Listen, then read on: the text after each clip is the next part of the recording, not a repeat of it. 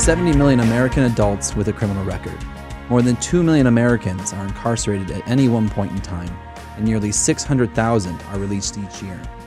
The United States has the highest rate of incarceration in the world, incarcerating 716 people per every 100,000 residents.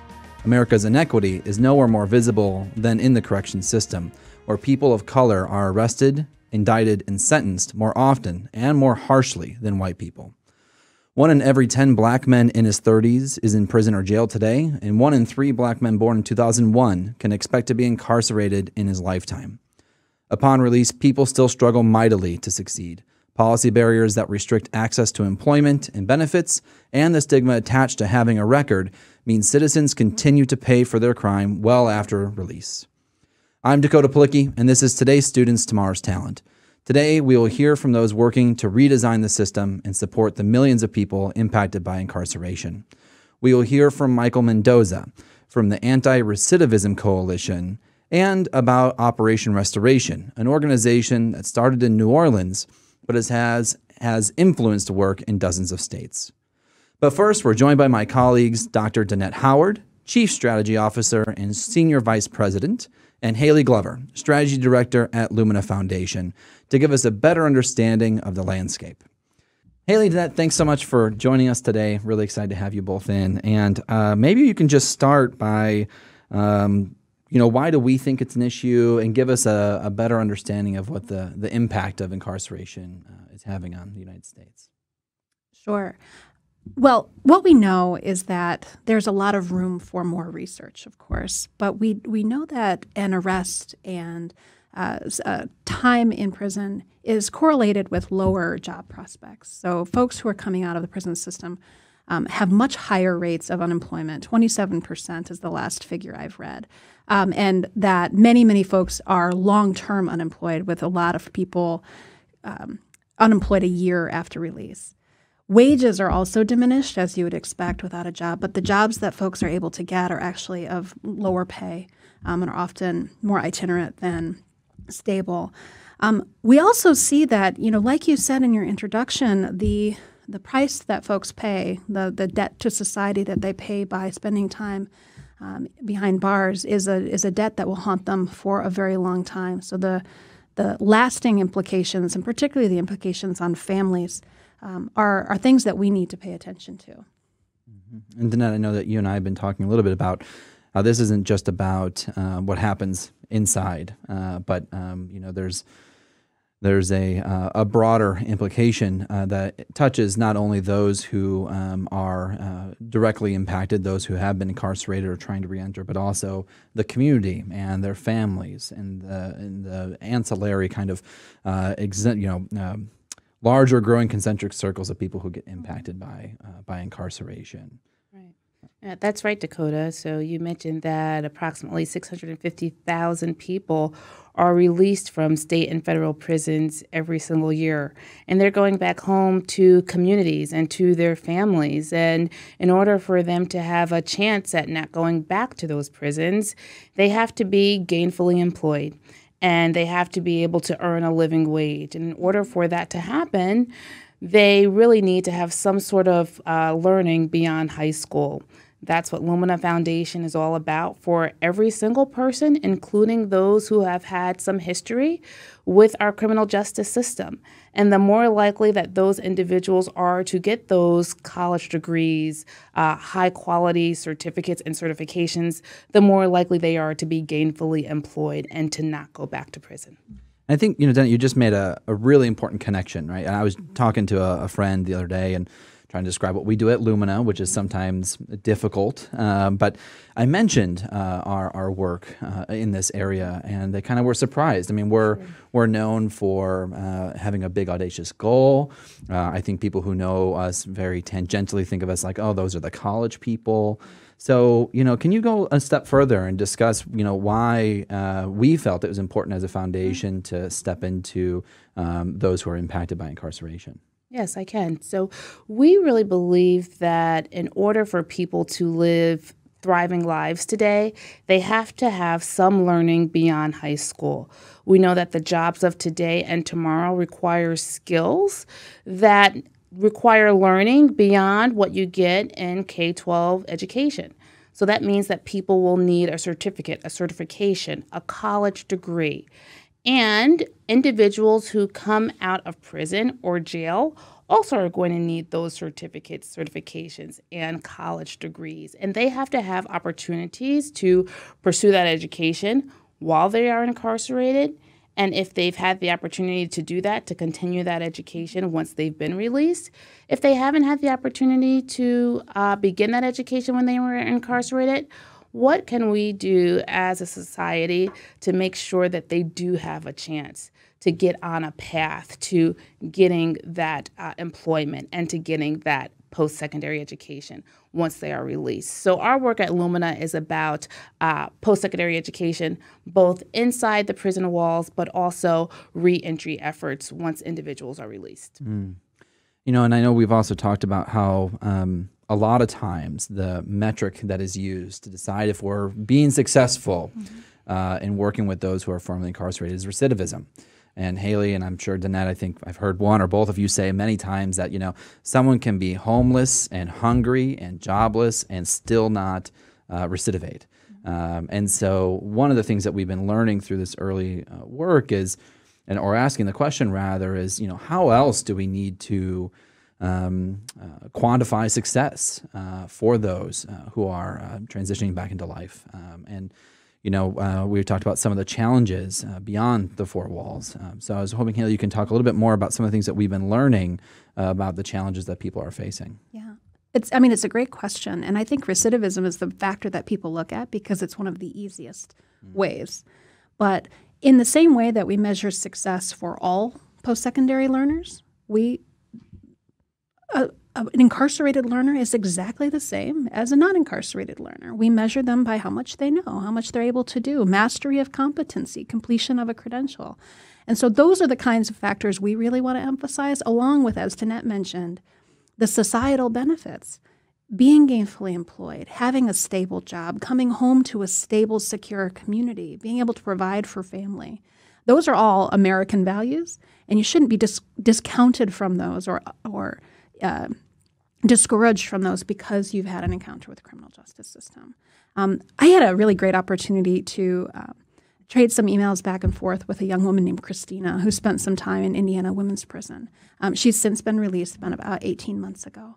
And she's a go-getter. She took advantage of every program that any institution she was in provided and amassed quite a few credits. But what happened was she'd been to college before she went inside. And because she was incarcerated, she ended up defaulting on her student loans. Now, there's a program out there that does let you get out of default. You make 9 monthly payments of a very small amount of money. But she was routed to 3 different governmental agencies. And the third governmental agency sent her back to the first one. And imagine doing that when it costs you $10 a minute on a phone call, right? And when you've got limited time on the phone and no access to the internet. She was not able to get out of default so she could apply and keep moving in her education. And now she's out and she's making about $20,000 a year and raising a small child. And so her prospects, because she's still in default, she can't get access to aid. Right? Another really poignant example, we all remember the forest fires last year. Well, in California, they did use inmate labor to support the firefighters out there fighting those blazes, and they needed them. Right, because those were pretty big fires. But when somebody is released from prison because of licensing restrictions, they're not allowed to be a firefighter, even though they were doing the job while they were incarcerated because there's a licensing barrier. So there's a lot of things that we can do as a society to pave the way for all of the talent that is being, incarcerated right now. Let them practice their work. Let them get out of default, especially when it was due to no fault of their own. I'm glad you talked a little bit about, those are really, I think, illustrative examples of the impact that something can have, simple decisions that might feel like what someone might say is a logical policy or a gut test policy. And we've talked before about the barriers that it just takes to even provide a good educational environment while incarcerated. Technology challenges, access to internet, correspondence courses, all those kinds of things. But There's also, and I'm glad you brought up the kind of default on the loans, because there also was a time when we actually did invest in education programs for the incarcerated. And I was hoping you can give us kind of a quick background a little bit about not only how that's changed over time, and then also where we think the nation is right now for an appetite for supporting this kind of work. Yeah, go ahead. So with the Violent Crimes Act in 1994, took the eligibility for Pell, the nation's largest financial aid program, away from incarcerated learners. And what we saw when that happened was a narrowing of the funnel, so much so that we went from thousands and thousands of learners getting access to higher education to hundreds. Now, because some states have, particularly California, have really seen the value of providing higher education in prison, not only for those recidivism rates, because there is a really well-documented correlation, but also because they don't have the talent that they need and can't ignore the millions of people who have records, right? We've seen some states re-up and make this investment. It's still definitely not at the scale it was, but it is promising. And there are some kind of demonstrations happening right now. There was a Second Chance Pell demonstration that was sponsored by the federal government to have some sites receive some funding to see what would happen, what would those outcomes be if those who were incarcerated had access to some federal funding. And so hopefully there will be some evidence that we'll be able to kind of build upon. The important thing that we like to say, though, is that if there is going to be funding available on a much broader scale, we also want to ensure that those who are receiving the funding have access to high-quality programming. We want to make sure that there is a pathway to a credential, not just a course here or a course there or a credit here that is not going to amount to anything once those individuals, let's say, are released back into their communities. But we do want them to have a degree or a certificate that they are then going to be able to translate or leverage into a job so that they can earn a living wage for themselves and for their families. Absolutely. The quality question is fascinating. I think we've seen, history is rife, of course, with examples of very low quality education being offered to the most vulnerable members of our society. And we see this all over the place. And prison is no different. And so we've been very interested in understanding what are the characteristics of high quality programs. And they really do come down to exactly what Danette said. When we have our definition of high quality is that it results in further education and employment, right? For all credentials. The exact same situation applies to credentials earned in prison. What I think is really interesting, though, as we talk about opportunities for those who are incarcerated or were incarcerated to have access to high-quality education, or we talk about indicators of success for those who are incarcerated or were incarcerated, those indicators are no different than they would be for any other individual. And I think Haley said this. And the same is true for standards for higher education and prison programs. They are no different than they would be for quality standards for any other higher education program. We're talking about students. We're talking about learners. These learners and these students just happen to be in prison for a time or have been in prison for a time. But the issue is we still need them to have access to the very best education possible. So we've talked about so far, just recapping our conversation, we've talked about some major policy barriers, both, really at all levels, some very practical practice kind of barriers. We've talked about the need to make sure we're providing high quality pathways and education opportunities that lead to opportunity, to rethink the way that we measure success. So out of and a number of more things, right? Out of all of this, what is Lumina's play? What is our goal for our strategy? What do we want people to do? And how are we going to go try to make that change happen? Yeah. Well, you started by asking, why was this important to Lumina? And We have a big goal, which is to help the nation realize that in order to develop the talent that it needs, we have to make learning beyond high school a priority for the nation. And in order to meet the goal that we have for learning beyond high school, we have to make sure that populations that have previously been underrepresented in terms of college graduation cohorts more fully represented. And by that I mean African Americans, Latinos, American Indians, and there are other disadvantaged populations such as those who are incarcerated or who have previously been incarcerated. And we know that when we look at our equity populations, Black Americans, Latinos are definitely overrepresented in those equity populations. And so as we talk about equity being at the center of our work, we want to make sure that our work with the incarcerated and previously incarcerated is fully represented in that equity work. And so we hope that we will make more people aware of this issue. We hope that we'll make more people aware of the importance of the quality aspects of these issues. And we hope that we will be able to have a fuller conversation of what success looks like and what a thriving definition of success will look like. The only thing I would add to that is that many folks don't fully understand the size and scope of the population in the United States that has been impacted. So yes, there's the 70 million you referenced that have some sort of interaction with the justice system. There's the 2 million plus who are currently incarcerated in prisons on the federal and state side. There's another untold number sitting in jails right now. And every single one of those people has a family, has a community. And so mass incarceration affects us all, whether it's directly or indirectly. If we are serious about our talent challenges, we have got no person to waste. Everybody needs a fighting chance, and education is that fighting chance.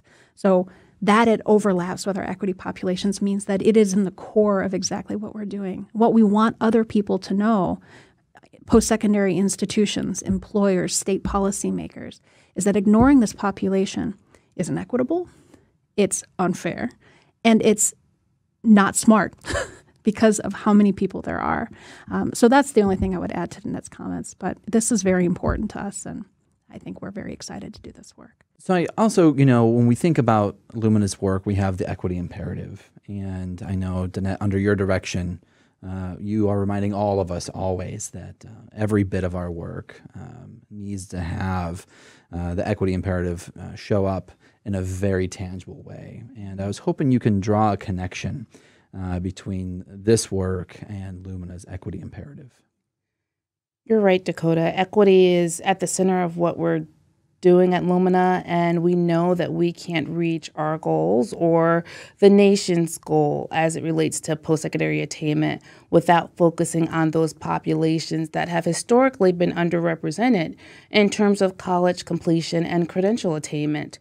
We also know, however, that issues pertaining to systemic racism are as old as, centuries old, dating back to hundreds and hundreds of years.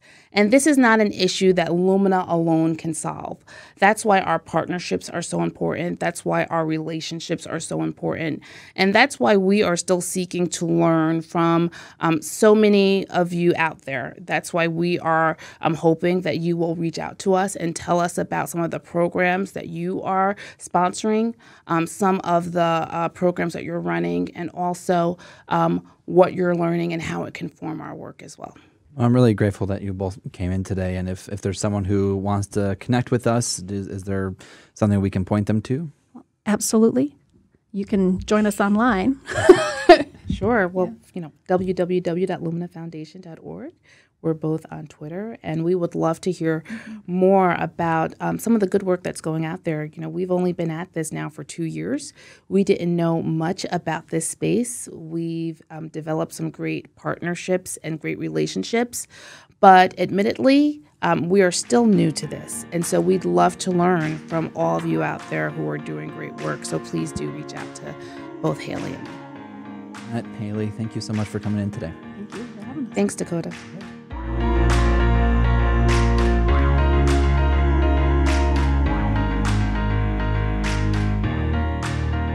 Hello, welcome back. I caught up with our next guest at a recent gathering of state policymakers. Michael Mendoza is the policy director at the Anti-Recidivism Coalition based in Los Angeles, California. We had a conversation about his work to remove barriers for people trying to get education while incarcerated or use their education once released. The Anti-Recidivism Coalition is a nonprofit organization made up of mostly formerly incarcerated individuals, and even our staff is mostly made up of formerly incarcerated individuals. And we do very important things around criminal justice reform and helping the returning population with resources such as housing, such as educational opportunities, easier access to employment. And one of the other most important things we do is we provide a platform for people coming home to advocate for criminal justice reform changes. And I think that's the most important thing we do as an organization, because it allows people to civically engage within their communities. And I believe that civically engaging for anybody within our communities is really important, because you learn so much about what it means to be a responsible tax-paying citizen within our communities. Education within the criminal justice space is huge. I don't think we do enough of it as a state or even as a movement. And I believe it's very, very important, because individuals who are currently incarcerated, trying to prepare themselves to come home, successfully come home and re-enter back into communities, their chances of success increase when they do partake in education, when they are able to really take advantage of educational opportunities that will give them the skills to access employment opportunities, to really make a better living than what they would have without education. And so within our prison systems in California, we really don't have enough resources going towards education. And I think that's one of the things we lack. And so what we've been trying to do is for the individuals, the men and women who are coming home from serving time, we try to put them in the best position to get back into education. Even with the barriers around people under supervision, whether it's parole or probation, even then there are barriers that prevent people from going to school, such as the 50-mile radius, where people can't travel outside of a 50-mile radius for any kind of reason without permission. And so we're trying to implement policies such as individuals who are successfully paroling back to communities.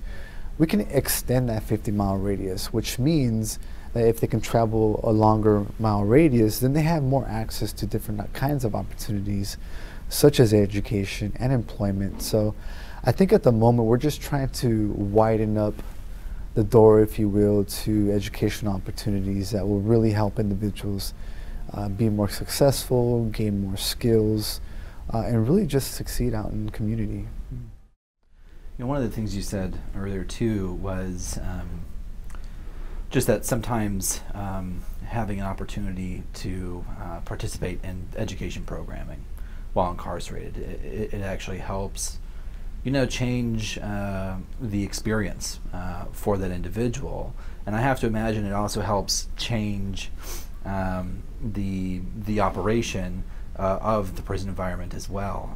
Having people have an opportunity where they're in an education space versus other ways they might be spending your time.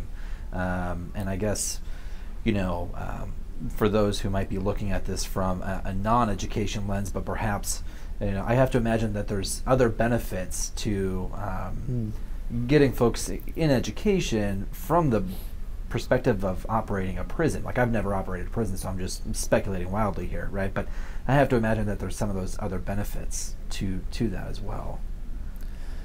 No, thank you for bringing that up. I think having education has a lot of different benefits that you can look at. And so I'll use myself for example.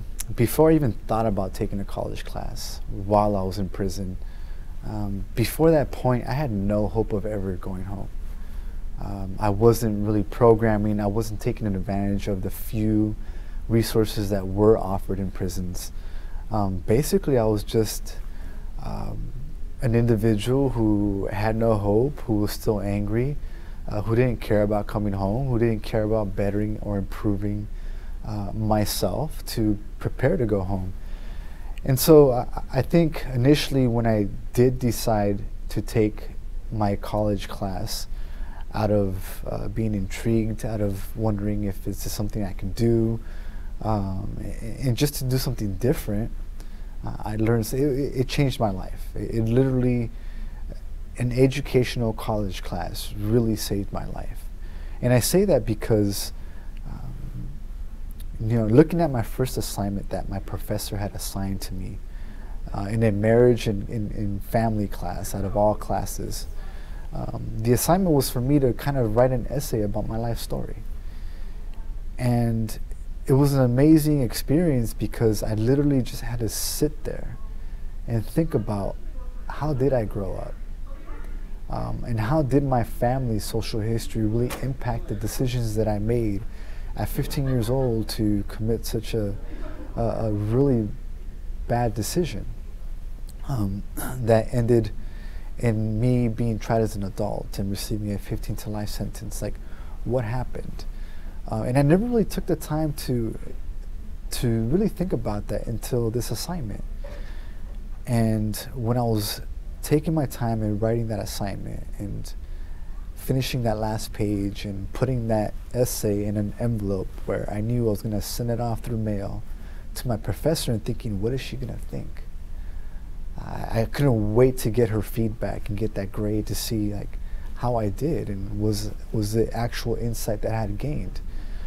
And sure enough, when I received that corrected paper back, I read some of the most encouraging words that I've ever received through a letter, and she really commended me for sharing such amazing details into my life. That I had great insight, and she gave me an A+. And so just being able to receive that graded report or that graded essay from a professor who I've never met before, who had just read my whole entire life story in a 10-page essay, it really felt good. It was encouraging. It motivated me to even do better in class and read more for school. And so for me, I think that was the beginning stages of how important education is for the men and women who are currently incarcerated. From that point on, I started to focus more on believing that I could go home, that just because I had a life sentence didn't mean that I was going to spend the rest of my life in prison. And so my programming started to change. I started to actually, pay more attention to detail. I started to actually try to take advantage of any program that was available to prepare myself to eventually come home one day. And I think that does several things. One, it changes the culture in a way. Other individuals who are serving their time with you in these prisons begin to see that, wow, this individual is taking college classes. And they look at that as an example and wonder themselves, is that something I should do? But it also sends a loud message to the correctional officers, the institution themselves, when they see individuals really take their time to do something positive instead of just something negative or nothing at all. And it allows, you gain a respect from not only correctional officers in the institution, but from other individuals as well, and saying that this person is trying to do the best they can to prepare themselves to come home. And so that will kind of encourage the staff to give other individuals that respect and allow them to program as well. So it's a huge culture shift, and it kind of calms things down in the prison system. And what I mean by that is sometimes you'll have prisons that are very violent, but the more opportunities you provide to these people while they're serving their sentence, the more it gives them something to do, more positive things to do versus negative things. And so education can have so many positive impacts in our prison system. if we truly believe in public safety, if we really wanted to invest in human lives and protecting lives and strengthening community, families, then we want to invest in education, especially education to those who are currently serving time. Because I believe that education is public safety. And it's something that we definitely should invest in, because if we are helping individuals to really educate themselves and prepare to re-enter into society, then what that means is that their success rates of re-entering our communities will increase, and it will lower the recidivism rates.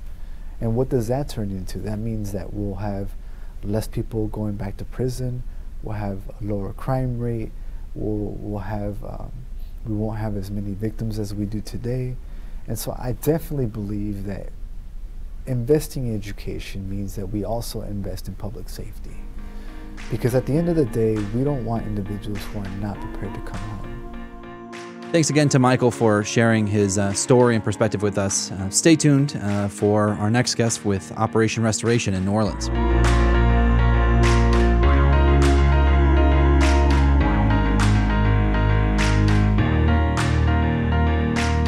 Welcome back, everybody. Our final guest today is Syrita Steib-Martin, the Executive Director of Operation Restoration.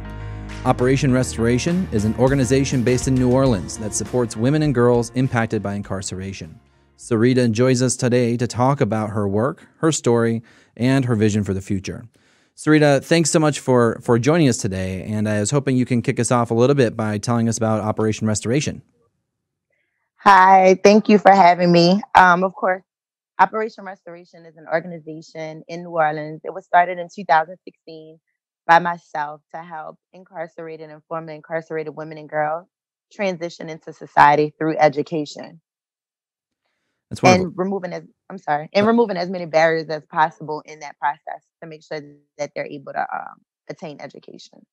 That's great. I know that you do a blend of both, like some direct service, particularly for women and girls, but you also have some legislative kind of work going on. You know, I know in our pre-call, it seemed like you were tackling everything.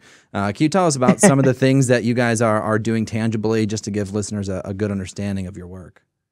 Sure. So direct services, we always wanted to impact the community in which we came from and make the state of Louisiana better as a whole. So the direct services that we provide for women, we have an high set class in the community, which helps women obtain their high school equivalency. We provide transportation, the money to take the test. We also provide childcare and snacks while they're there. And we wanted to be able to provide this in a setting where we could hold the woman's hand as much as possible so they can attain their high school equivalency. We have a closet which provides clothing of all sorts, sanitary items, as well as hygiene products free of charge for women who have been incarcerated and girls who have been incarcerated. They can come in and get as much as they need, as many times as they need.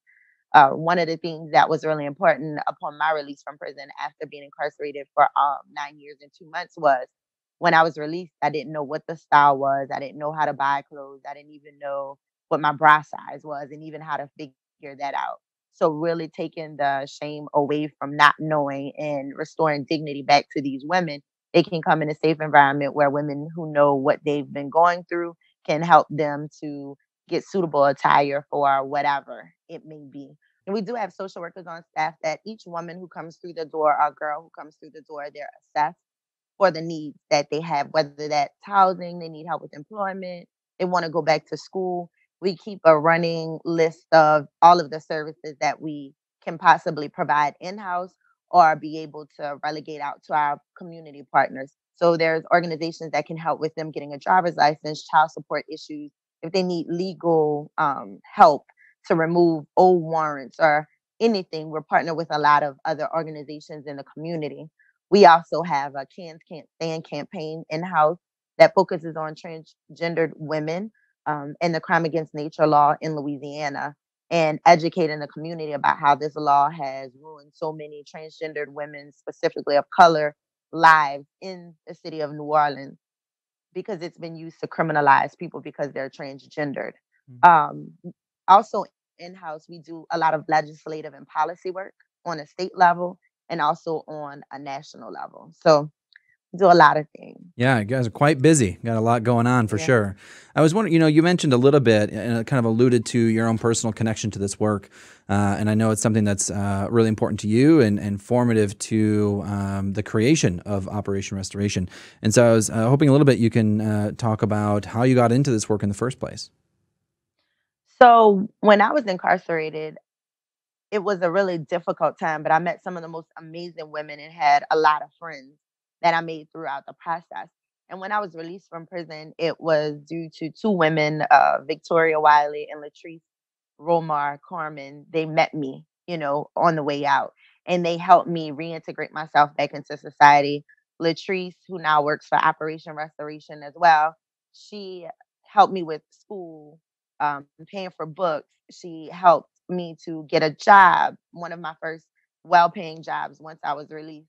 Victoria came in and she helped me to get my driver's license, my social security card, helped me to register for school, fill out the FAFSA, and really just walked me through the process. And I felt like the reason that my reentry was so successful was due to these other two formerly incarcerated women being there for me and guiding me through the process. So it was always important for me to do this as well. So I had been doing it on my own, and I got asked to come out and join the National Council for Incarcerated and Formerly Incarcerated Women and Girls. And that's where my journey began. And I felt like I needed to have my own organization.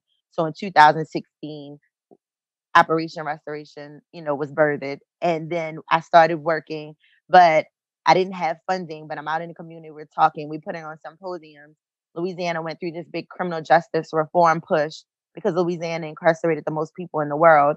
And they wanted to make some changes to that system. So just going out and speaking about how when you think about mass incarceration, it's focused on men and women are often forgotten in the conversation. And then I had the amazing opportunity. I met Annie Freitas, who is my co-founder now in the organization. She was running an organization called LPEC, Louisiana Prison Education Coalition. She was inside of prisons teaching and just really making a difference in her own way. But I felt like, the organization wouldn't be where it is today had she and I not joined forces, put all of her expertise and my expertise together. And then we have present day Operation Restoration. It's great. I think one of the things that I really enjoy about your work and your organization is, a lot of times we segment the kind of services that we want to provide to people. So we have those in the world that are providing direct services like the ones you've described earlier, and then we kind of relegate the other more legislative or policy work to other organizations a lot of times. And so it's wonderful to see your organization get so quickly plugged in according, and implementing your vision, both in the direct service and kind of policy arena. And I know one of the early policy wins you had, and I think it was even before Operation Restoration began, was around a Ban the Box initiative in Louisiana. And I was hoping you could talk a little bit about that work and even describe what the Ban the Box work nationally is about for those who might not be familiar with it. Yeah, sure. So Operation Restoration, we started in 2016. The actual Ban the Box policy work we started doing in 2017 is when we passed that legislation. So it kind of went hand in hand. It was really early on in the organization, the formalization of the organization. So when we passed the legislation, I was still working full time at the hospital because my professional career, I was a clinical laboratory scientist. But I was still working full time at the hospital and working in the organization full time as well. But we were able to get an early policy win. And it was kind of based on the premise of when I first was released from prison, I took college courses when I was incarcerated. And I felt like education was always the key to me being able to have a successful reentry. Like education just really changed my life. And while I was incarcerated, because the first 5 years of my incarceration, I was shipped around a lot. And I felt like when I started taking college classes during my incarceration, the trajectory of how I was doing incarceration changed. And I really got to focus on myself and learn things about myself and really learning about how I'm going to show up in the world and what I wanted that to look like. So I always wanted to go to school when I was released. But when I got out, I applied to the University of New Orleans, and I was denied the opportunity to go to the University of New Orleans due to my criminal history and criminal convictions. And I didn't really have a plan B because I don't know what I was thinking. I just it never occurred to me that I would be denied an opportunity to educate or complete my education for myself based on me going to prison. And it took me about 2 years before I decided I wanted to reapply. I was married at the time and had my son. Well, I'm sorry, I was pregnant with my son at the time. And I decided to try applying to University of New Orleans again. I used the same application. I just unchecked the box.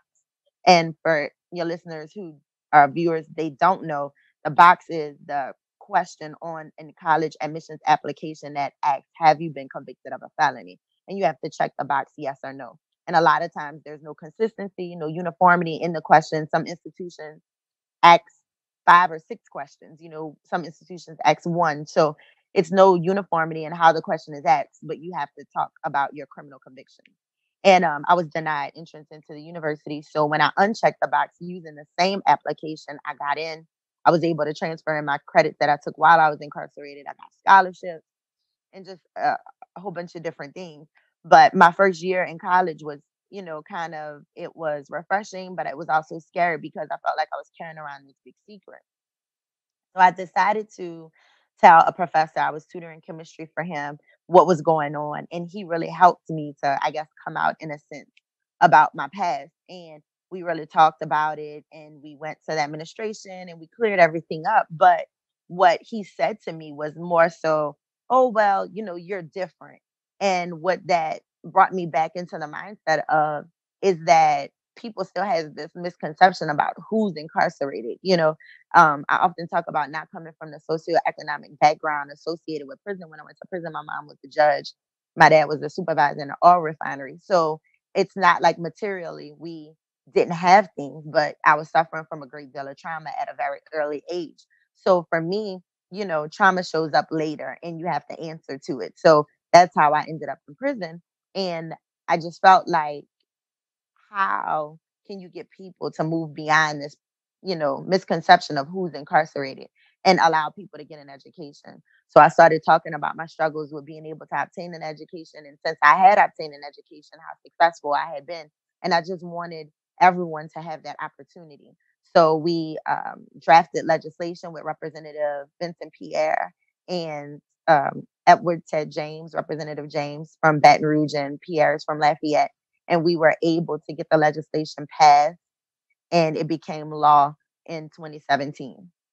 It's really great, and I really want to thank you for sharing a little bit more about your story. I mean, it's and in its simplest form, right? You are incarcerated. You're taking college classes and getting college credit, and putting in the work. They're just as high quality as anything else that you'd get outside. And finally, upon release, you go to continue education, but simply because of a criminal record, you were denied. You were denied the pathway to continue on. And I really appreciate your willingness to share with us too that, upon second application, everything's the same. You just uncheck the box, and sure enough, they welcome you with open arms. I think that there's probably a lot of folks that are making that call, whether or not they should check the box or not check the box. And I know that, on the next kind of horizon, you've been successful in helping other states ban the box and get rid of the box, including Louisiana, building on your success there. And I guess as you're looking towards the future, what are some of the other big priorities that you have coming up? So we definitely have been able to move the legislation into the state of Washington, which was successful in 2018 in removing the question off their college applications, as well as the state of Maryland. And we work really closely with Novest and Stan and Tracy in those two states in order for us to be successful in those policy wins as well. But what we've done is on the state level, we are bringing the legislation to 9 states this legislative session. We've already went up in Virginia and we lost in committee. But the great thing about the state of Virginia is that they're open and now they're calling and they want to discuss and talk and figure out how we can get it done for next legislative session. We have a really positive outlook in places like Colorado and Georgia. We're bringing it forth in Texas. in a few other states this legislative session. But we're also looking on the federal level to what other barriers to education exist. And we are now working on calling for a clear strike of the Pell ban. Some misconceptions that people have is that a certain select group of people cannot obtain an education. And really, the only people that cannot use the federal funding for Pell in order to receive the education are people who have been convicted of a drug crime. So people have this, notion that, the most heinous crimes can't use Pell funding, and that's not true. The only people who are relegated to not using uh, federal funding is people who have a drug conviction and some sex offenses on a very minuscule level, as far as like they can't utilize it while they are under like a mental institution or somewhere where they have been committed, to do time other than prison. So those are very specific demographics that are not able to utilize FAFSA. So for us, if you can utilize the FAFSA information, question 23 is the drug conviction question that makes people ineligible for Pell. If we are able to utilize Pell as formerly incarcerated individuals once you're released from prison, what is the problem with getting the education earlier on? So right now, striking the Pell ban means that people who are incarcerated cannot use Pell funding. People also associate that with, if you're using Pell funding, then my child who has not done anything wrong or, in the eyes of society is losing on Pell. And that's not how Pell works. Pell doesn't work based on the amount of people that need it that particular year. So having students who are incarcerated utilize Pell takes nothing away from students who are going to college in a traditional sense outside of prison. So we're really working hard on removing and a clear strike of the Pell ban, and also removing the question on a federal level as well. We had a win last legislative session, where the Common Application has decided for the 2019 school year that they are voluntarily removing the question off the Common App. So we all know that we don't want it to be dependent upon who's in office or who has the decision-making power at that particular time. We want it to be legislated, but your criminal history doesn't come into effect for admissions into universities. That's great. Well, and congratulations on all the progress that you've been making. And I know that you have a tall order in front of you for the continued work. If some folks want to learn more about Operation Restoration and your efforts, where do you suggest they go to? So we do have a website. It's www.or-nola.org. Again, that's www.or-nola.org. And on the website, you can just find information about all of the programs we have locally, all of the work that we're doing nationally. We also have a page on the website that we have formerly incarcerated women who are now business owners and entrepreneurs or authors. And you can find links to buy their products and also donate on the website, because we are 100% donation based, and all of the money goes back into the organization. And also 80% of our staff is directly impacted by incarceration. So we really, really love your support, and I'm just so happy that I had the opportunity to speak with you today. I really appreciate it. The pleasure's all ours, and thanks so much, Syrita, for joining us today. We're looking forward to staying in touch and talking to you again soon.